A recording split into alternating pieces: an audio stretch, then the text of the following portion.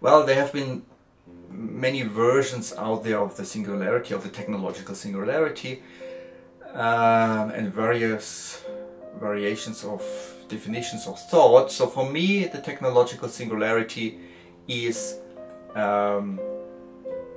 technology which increases at an accelerating pace, such that in finite time we have some technologically related quantity going to infinity. Yeah? So it could be, and that's a standard scenario, processing time, computer processing time, yeah? Or memory, or both probably. Yeah?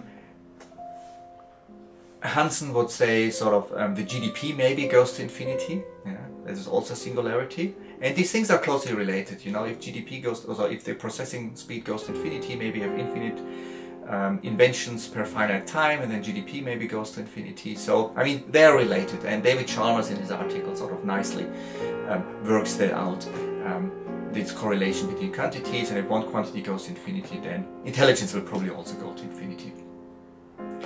That's for me the singularity, and then there's various degrees how strict you are about the singularity. Some think, you know, 100-fold or 1,000-fold increase in intelligence or processing power, whatever, you know, is all in very short time, you know, it's like a singularity, you know. Others really want something to go to infinity, yeah.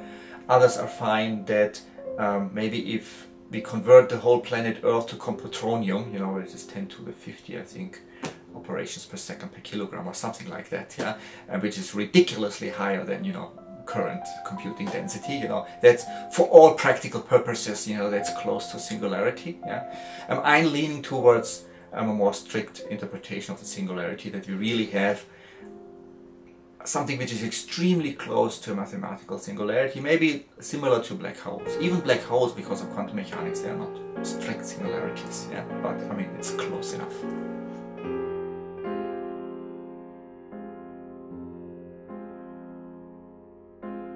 So I have talked about the technological singularity now, yeah, and most associated with an intelligence explosion. Yeah, then I would call it maybe intelligence singularity, and I.G. Good wrote about it in the 60s already, that once we have achieved human level AI or slightly beyond, these systems will build even more intelligent systems, and it should go up at a very high rate.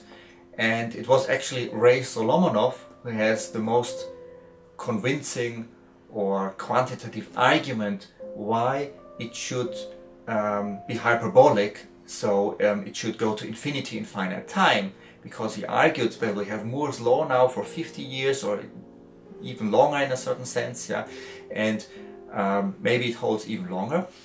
And once we achieve human level AI, then these systems will, of course, I mean, Moore's law is not a law of physics. I mean, it holds because we design better and better computers, because, you know, we do the research and the engineering, but then these computers will take over, these intelligences.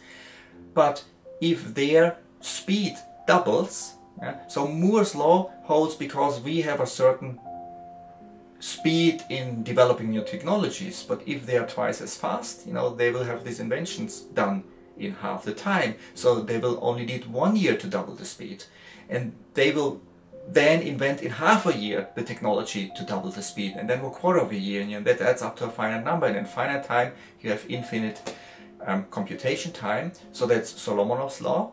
And well, I still haven't talked about intelligence, but only about speed. I think if you want a necessary condition for having infinite intelligence, whatever that exactly is have infinite computation power. So we need this explosion of computation power in order for intelligence to explode. Think just about finite amount of computational resources. Yes, you can have better or worse programs, and at some point you have exploited everything you can do, and you can't do better with this hardware, right? And then intelligence is limited by this hardware. So we need this explosion of speed. Yeah. Speed alone is most likely not sufficient for an increased intelligence. Faster, yeah, appears to be then more intelligence. I mean, think about Einstein, you know, being 100 times faster. He would have invented, you know, his theories, you know, in an enormous pace, and we would say, wow, that is amazing. Yeah.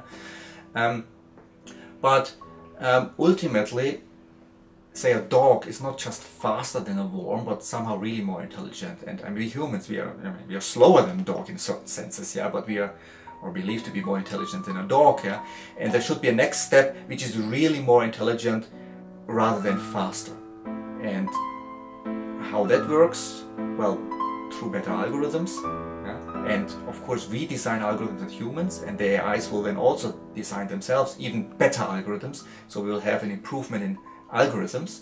Yeah? An interesting question is, maybe that is upper limited too.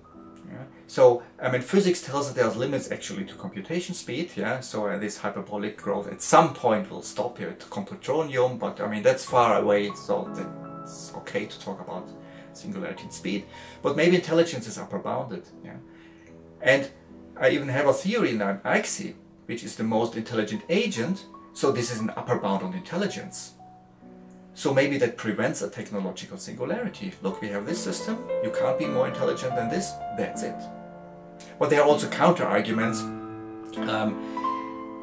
where you can argue that even if you have sort of these mathematical limits, let's say it's 2985, in chess it would be yellow or something like that, you have this number, but getting closer and closer to this number, even if it's only fractions, numerically it seems not like a great advance, yeah. But maybe that's all the difference it makes, Maybe if some agent is just a tiny bit more intelligence on this numerical scale, yeah, it will have an enormous difference. It makes an enormous difference in impact on the real world, on the virtual world.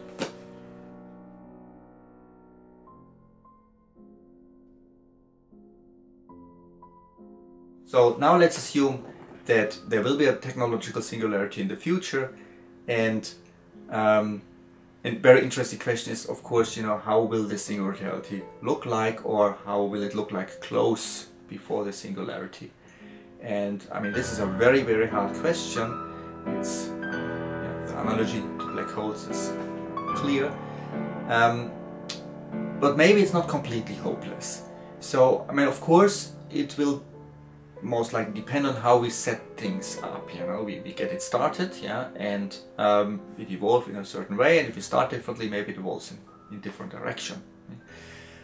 But if we start, say, with a society of intelligent agents which interact with each other, so similar to the human society, then there will be virtual resources, namely memory and computation time, and even with increasing computer power, they will be scarce. And so these agents will fight about these resources, or cooperate, but both will be there.